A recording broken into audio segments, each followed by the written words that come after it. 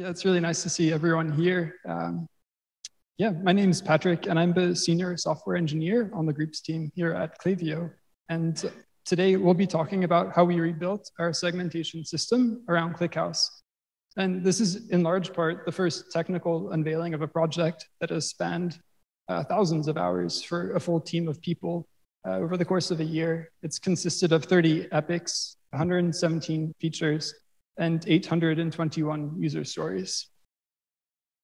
At a glance, our new segmentation system is responding to billions of updates per day for millions of segments. It's generating tens of billions of segment membership updates per day, all while saving a significant amount of money on infrastructure. So let's start with an overview of what segmentation is. Klaviyo is a marketing automation platform, and we let our customers segment their user profiles into different buckets based on criteria.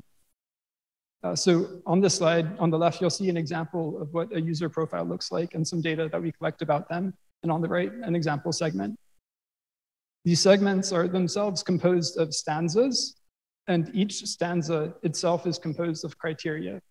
So we'll OR together the results of criteria in a stanza and then AND the stanzas together to produce a final result. There's two core modes of segmentation, the first of which we call manual segmentation. And this is when someone creates a new segment or updates an existing one. We'll populate an initial set of segment memberships.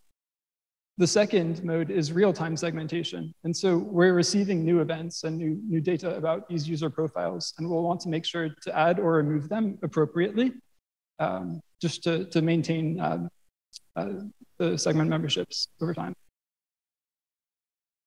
Let's talk about the old approach. So our old approach was orchestrated in Python. And when we had to compute segment memberships, we would, in Python, iterate over user profiles and then make a series of queries to different databases to determine whether or not these profiles qualify. Some of these databases were MySQL OLTP databases where we'd store profile property data or we'd store consent data. We were also storing our events in a pre-aggregated format in Cassandra, though.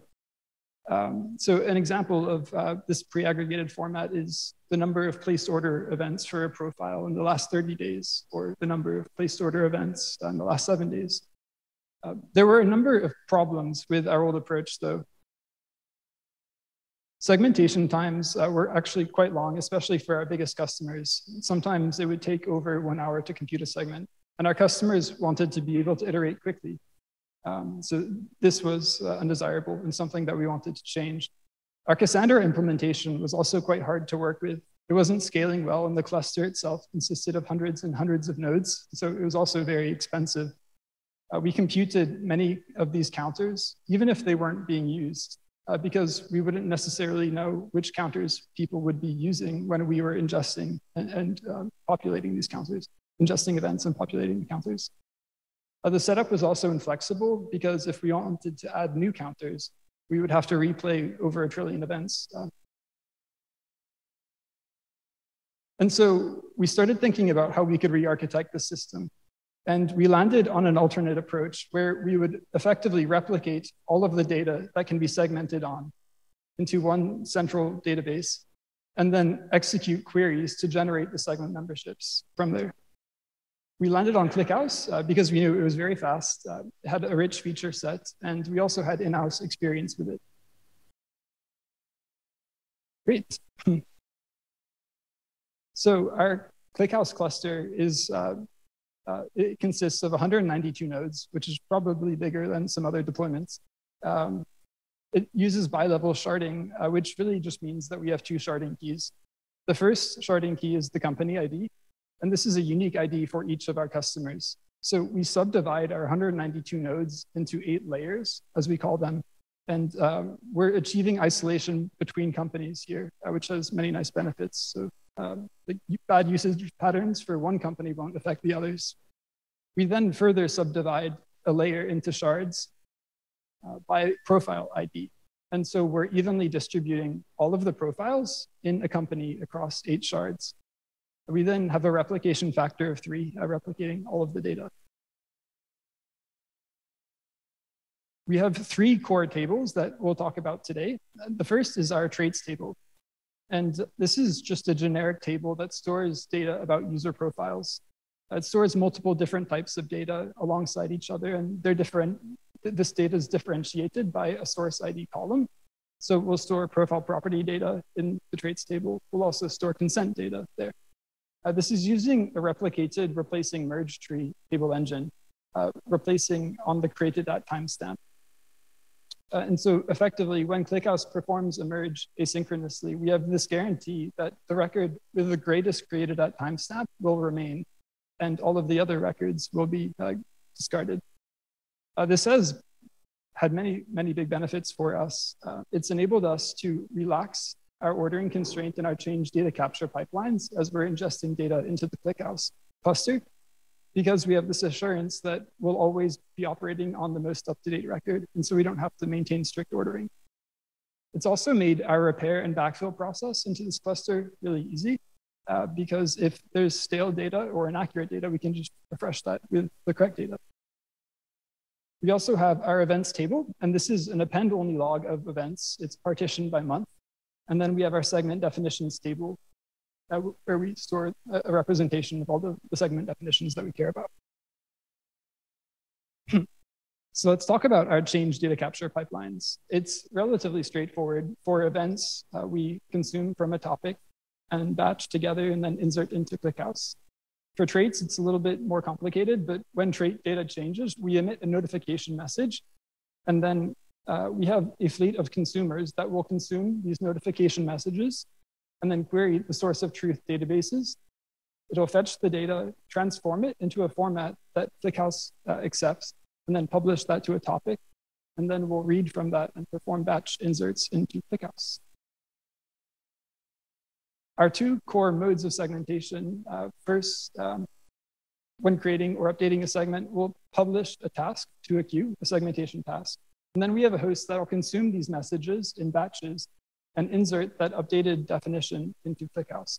It'll then execute a query that will generate the segment memberships. From there, we then send the results back to our core application. For real-time segmentation, it's a little bit more complicated, but we have a materialized view attached to our core data tables, events, and traits. And so when we're inserting data into those data tables, the materialized view will populate a record in a changelog table, which has a 7-day TTL. And this table is ordered by the ingestion timestamp. And we have a host that will query these changelog tables on a sliding time window and identify everything that changed.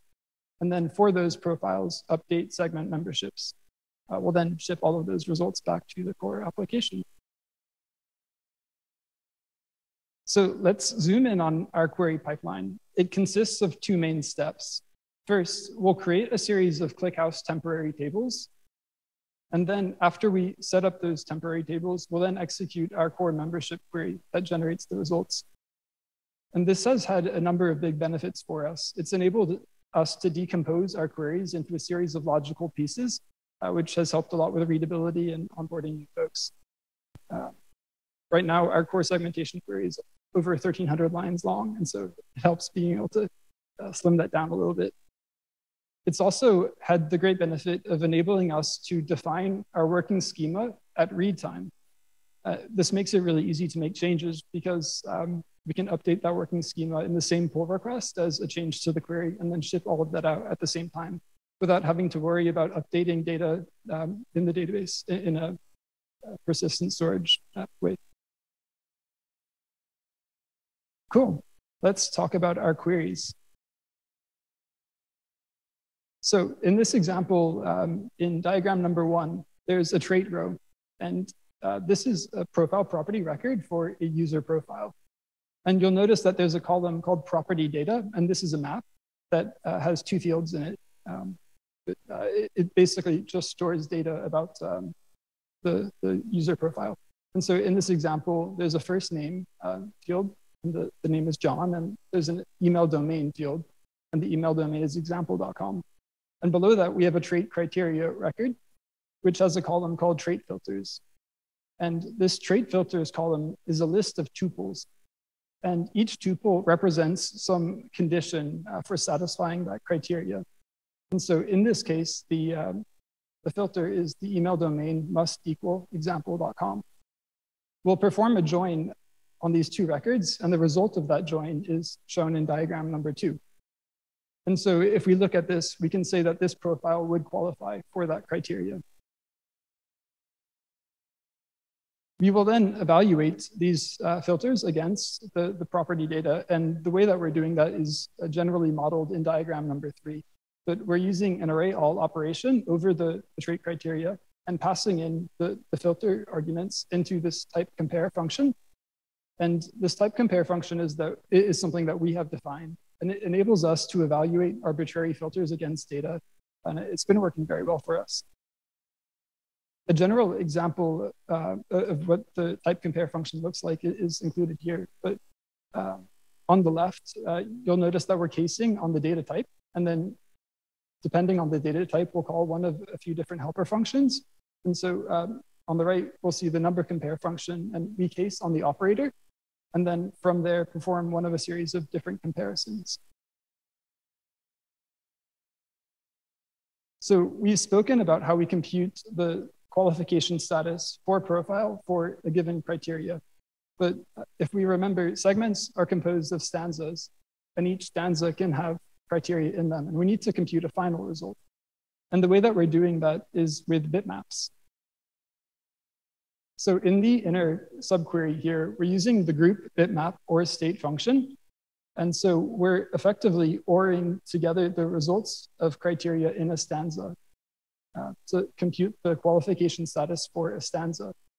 And then in the parent query, we're using the group bitmap and state aggregate function, and we're ANDing together the results from the different stanzas. And the result of this is a set of profiles that qualifies for, or rather a bitmap of profiles that qualifies for a given segment.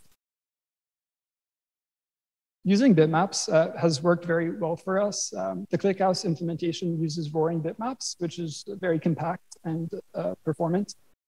It's also very flexible. There's many different bitmap functions that you can use. And then when you combine them with combinators, there's a very rich feature set. So it's been really a delightful experience using those. One small note there is we had to lean more heavily on unsigned integers because those are the data types accepted by bitmaps. And so if you're looking to use them, then it might be worth accounting for that when you're designing a schema. Cool. So we spent a lot of time setting up our cluster, populating it with data, and writing initial versions of the queries. But when we started first executing these queries against the cluster with all of the data loaded in, we noticed that the queries were taking a long time. And we were also frequently running out of memory. And so we ended up spending a considerable amount of time performance tuning these queries. And a lot of key optimizations came out of this process. We're not going to touch on all of them today. We'll zoom in onto one specifically. So we noticed that we were frequently evaluating the same filter multiple times for a given profile. And so at Klaviyo, we offer our customers the ability to clone a segment. And so we found that many times people would clone a segment and then modify it slightly. And the result of that is that they would have many different segments, but generally with similar criteria in them. And so if you look at the diagram here, on the left, you'll see the old representation. And so we had two different trait criteria. And in these trait criteria, there was one common filter. And our previous approach would evaluate that filter twice, which we recognized to be extra work. And we found that we could eliminate that if we changed our representation for trait criteria. And so the new representation is shown on the right. Right now, we store these in an array of tuples. And the first element in that tuple is the filter. And the second element in that tuple is a bitmap of the criteria IDs that filter that is associated with the given filter. And so we've translated the old representation to the new representation. And you'll notice that we have the old filter with, or the first filter with a bitmap that has criteria IDs 100 and 105. And then below that, the second filter and the second criteria ID. We then combine these bitmaps together using bitmap aggregate functions to determine which criteria a profile qualifies for. And so we OR together bitmaps where the filter qualified or the filter passed, and then we'll OR together the bitmaps where the filter did not qualify. Here we then call the bitmap and not function, and we're basically saying there is at least one filter for this criteria. There's at least, or profile rather, there's at least one filter that qualifies and no filters that don't qualify. And if that condition satisfies, then we know that this profile should qualify for that criteria. So, and it's in the qualifying set and not in the non-qualifying set. Cool. So we've spoken a lot about the work that we've been doing around this project and the performance optimizations thereof. We wanted to show the results of that, though. In this diagram, on the x-axis is time in minutes, and on the y-axis is a log scale of segmentation requests. The top graph shows the old system, and the bottom graph shows the new system. And as you can see, it's much faster. So what's next? A few days ago, we published our first blog post series talking about how this segmentation system works. And so feel free to check that out at klaviyo.tech. We're going to be publishing more blog posts in the coming weeks, and so feel free to follow along there as well. There's also a number of improvements that we're looking to make in the future.